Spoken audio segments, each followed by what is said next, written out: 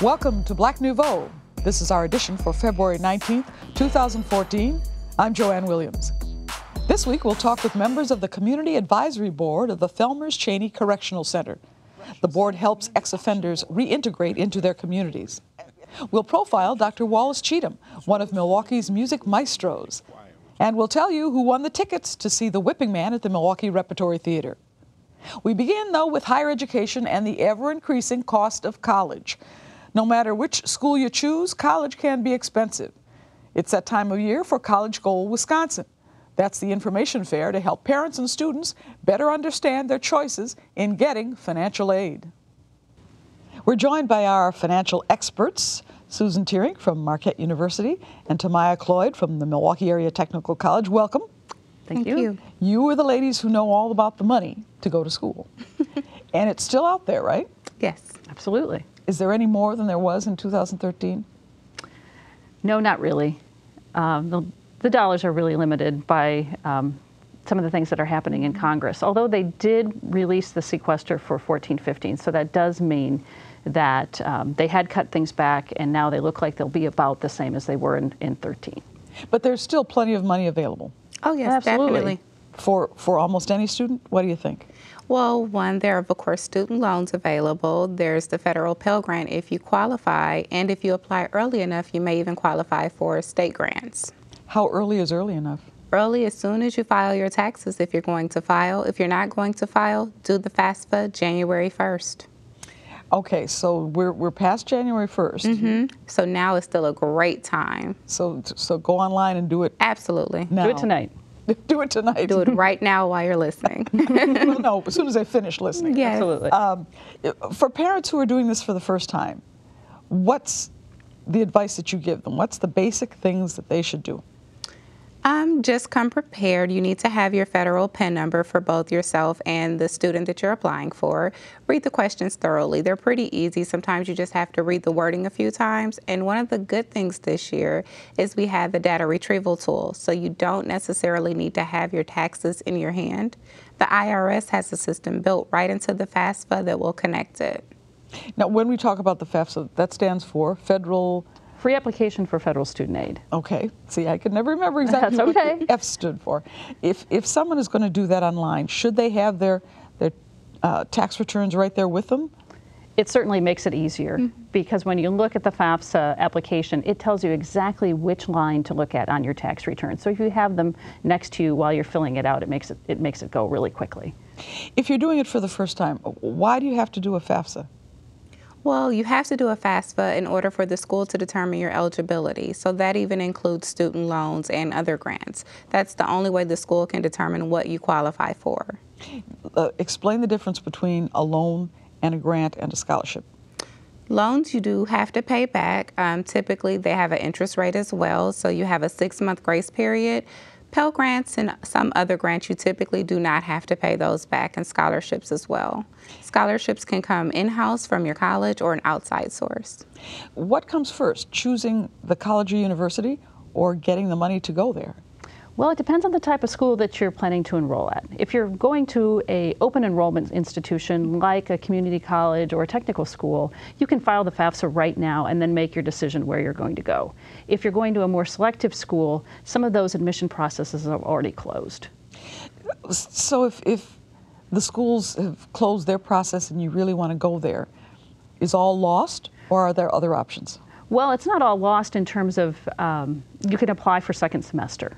So, but in terms of fall term, probably the admission process is closed in many more selective schools. Who can help parents and students do this? Counselors in high school? Counselors in the high school can help you. They can call a financial aid office where they think they're planning to enroll. Or, of course, there's College Goal Sunday, which is a great volunteer opportunity for families to come and get free assistance. Now, what's going to happen at College Goal Sunday? We're actually going to help the students go ahead and complete their FAFSA applications right there on the spot. So that's one less thing the parents will have to do. That's always easier when there's one less thing the parents will have to do. It's really kind of daunting. You deal with it every day, but for parents who are doing this for the first time, should they be worried about this, or is it possible to get money? It's definitely possible.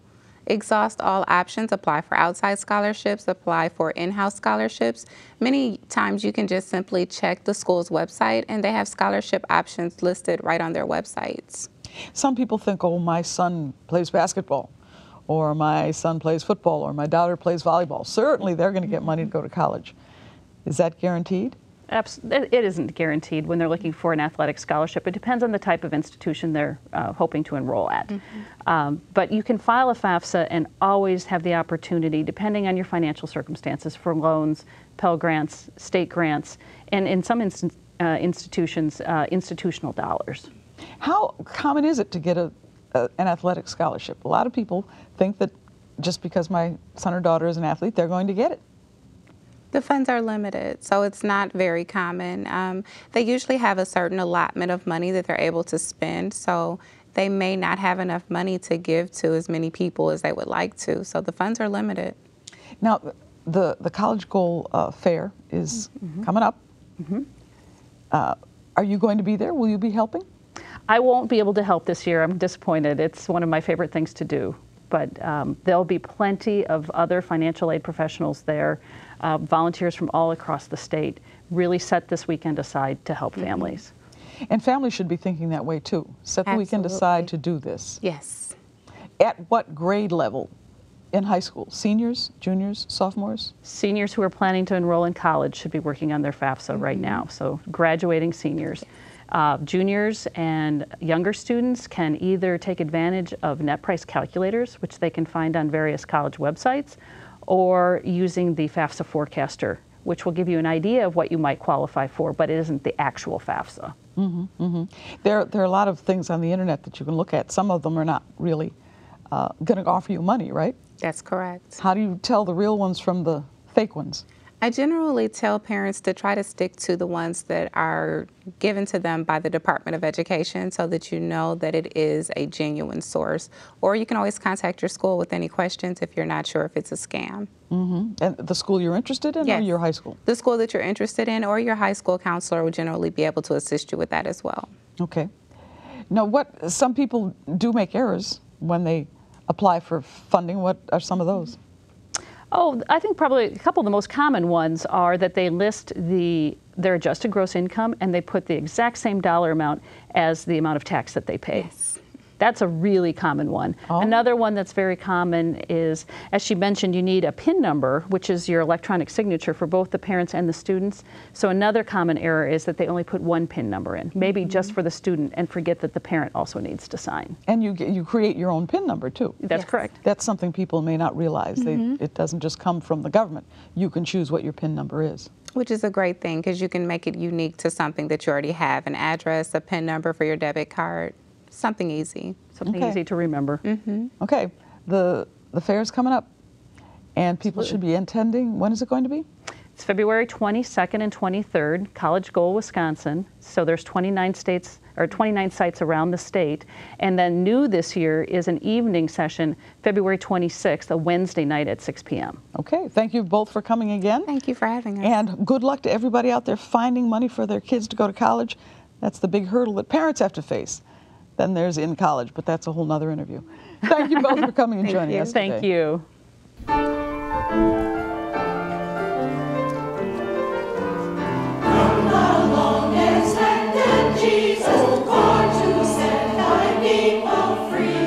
Dr. Wallace Cheatham is a familiar sight in Milwaukee's music community. He's been music director for a number of churches in the area, as well as for the new Jubilee Community Choir, which is seen here.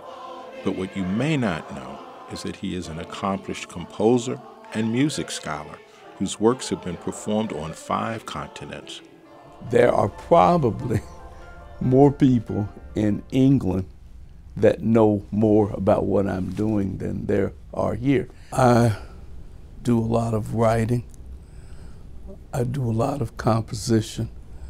And most recently, my first symphonic score, full symphony, that I composed in 1986, was just published. Symphony number 1. The symphony is my second full orchestral composition published by Jomar Press. Here's a sample of his suite for sax soprano and organ.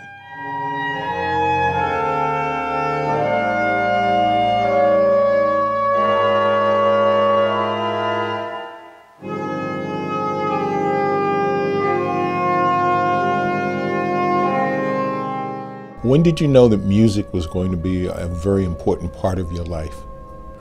Well, my mother put me on the piano when I was 8 years old. And she was my first piano teacher. But our relationship as teacher and student was very short-lived. But I think I always knew that I would be doing something in music from that time. I never thought, though, by any stretch of the imagination, that I would have the kind of career that have been blessed to have, and certainly not the international kind of thing. I knew that I would be involved in my community.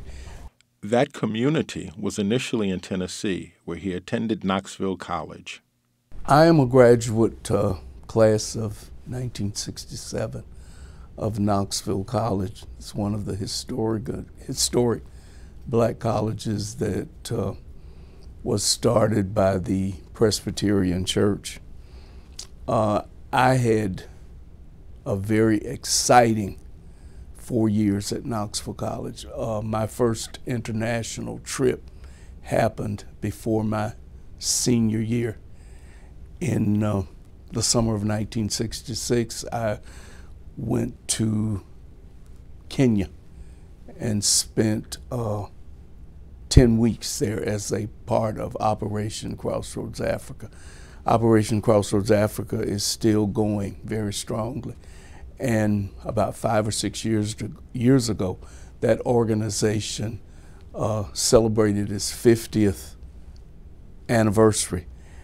And that was held at Fifth Avenue Presbyterian Church in New York City. And I was honored to have been asked to be the organist for that service. He has also received accolades from his college alma mater. I have been honored twice by Knoxville College, once by the Alumni Association, outstanding graduate of national prominence, and then a couple of years ago, I was inducted into the College Hall of Fame.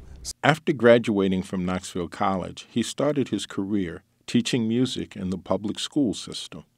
I taught in 3 systems. I taught for a year at home in Knoxville at a time when they were first beginning to racially integrate the schools. And I taught at a school, 2 schools, between 2 schools, where I was the only black teacher on the faculty. And there were no black students in either school. And the principal at one of them, she was not very kind to me. So I found myself getting out of there. He came to Wisconsin, taught in Racine for a few years, and then moved to Milwaukee, where he taught for 30 years. But teaching music wasn't enough. I knew that I could never be completely fulfilled as a musician just by teaching in the public schools. I knew that early on.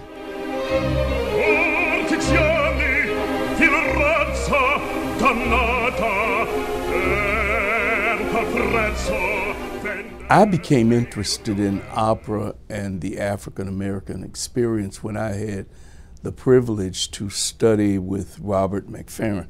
Robert McFerrin, Bobby McFerrin's father, he was the first African American to become a regular member of the Metropolitan Opera Company. This was in 1955. His career, though, at the Met was really short-lived overall because there was really nowhere for him to go there as a black man, and that's something that hasn't changed that much to this day, 50-plus years later.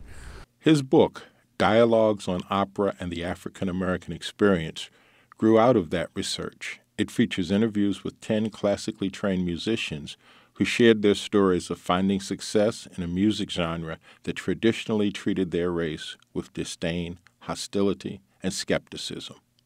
I had a very difficult time finding a publisher for the book.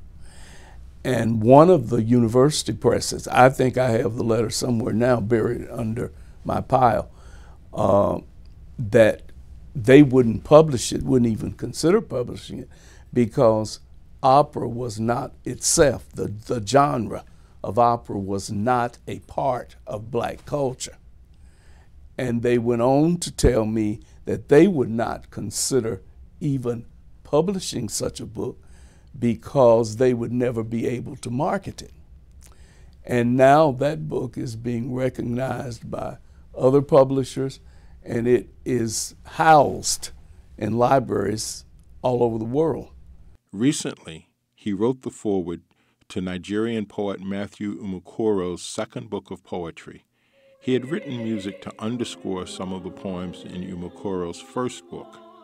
Matthew Umukoro is really just a poetic genius, and his command of English is just tremendous.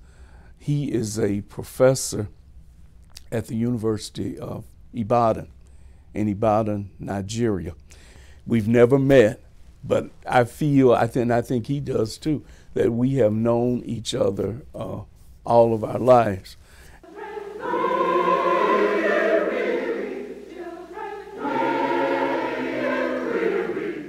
His devotion to music is matched only by his devotion to his family. I have been married to the same pretty lady for 43 years. And we have 2 grown children. We now have 2 grandsons. And his love of the Milwaukee area.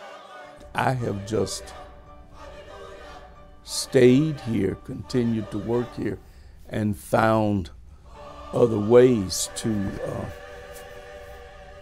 get out my work out. And that has worked fine for me.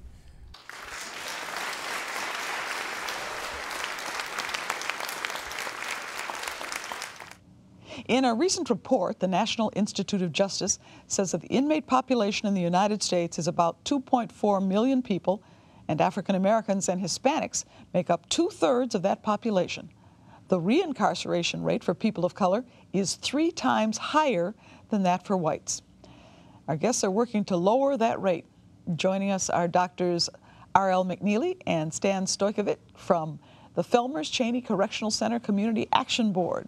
Advisory Board. Advisory Board, which means that you help the center run, or you help the center help the people who are in incarceration? Well, it really means that what we do is to help reinforce the desirable rehabilitation goals of the center, the correctional center. But in addition, we are advocates making efforts to suggest, encourage new policies by Department of Corrections and legislation in the state that would be useful in terms of that whole area of endeavor. We recently had a report telling us that of the 50 states, Wisconsin had the highest rate of black men in prison of all 50 states. I'm sure that doesn't surprise you, or does it? No, it doesn't surprise me. We've actually known about this. We've known about particular areas in the city of Milwaukee, for example, where large numbers of young men, largely young African-American men, and then to some degree Hispanic men or Latino men as well, going to prison disproportionately. This is not a new statistic. This has been something that has plagued, I think, the state of Wisconsin, the city of Milwaukee, and the county of Milwaukee for many, many decades, actually. So it's a very, very sad kind of situation. I would think both of you are familiar with that. Why isn't the rest of the population, or the rest of society, or the rest of Milwaukee as familiar with that? And why isn't there some hue and cry to get that changed? Well, let me just make one quick comment. I want to put some of that in perspective.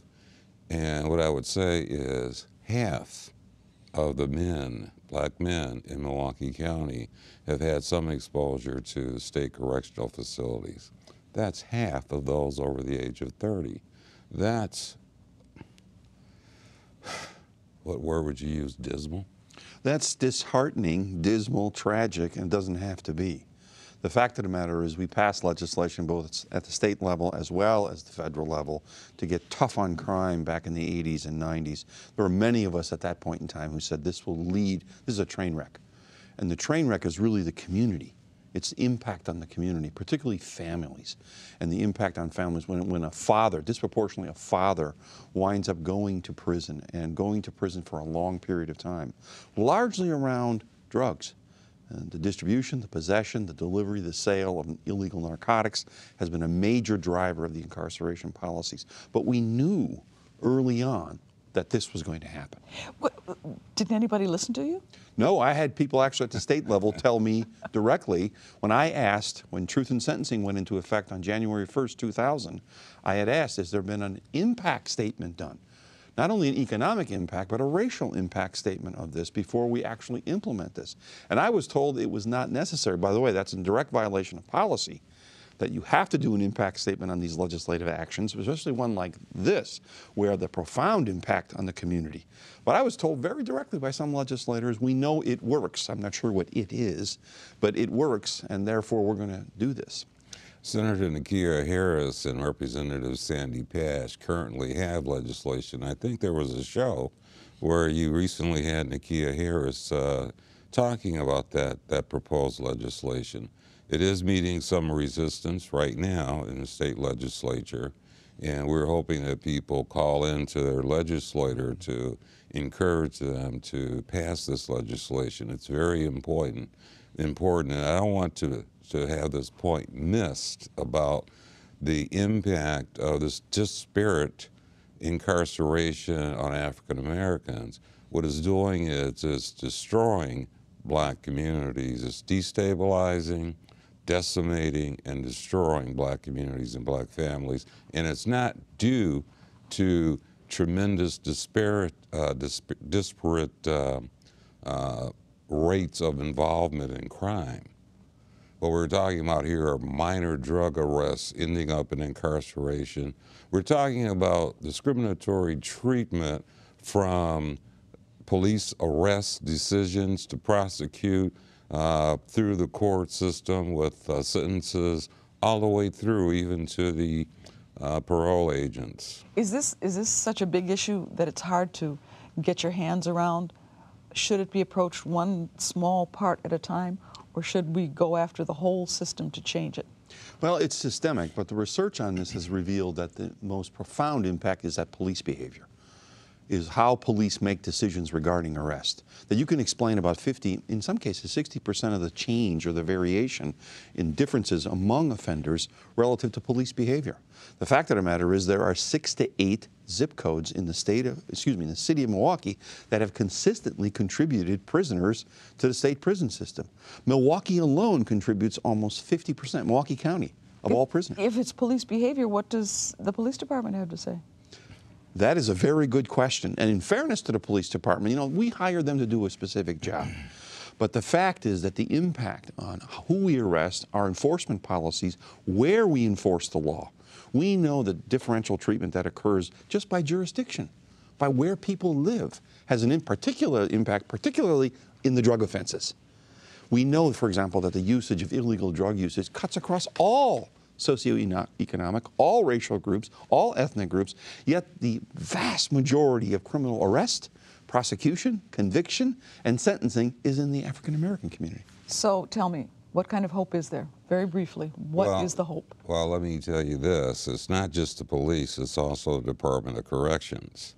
The Department of Corrections, there are any number of ways in which their policies could be improved, and then there would be beneficial effects to the entire state. This isn't just something that bothers black families and black communities. Research shows that when you have these sort of disparate outcomes, that it has repercussions all the way through, all the way to the outlying area.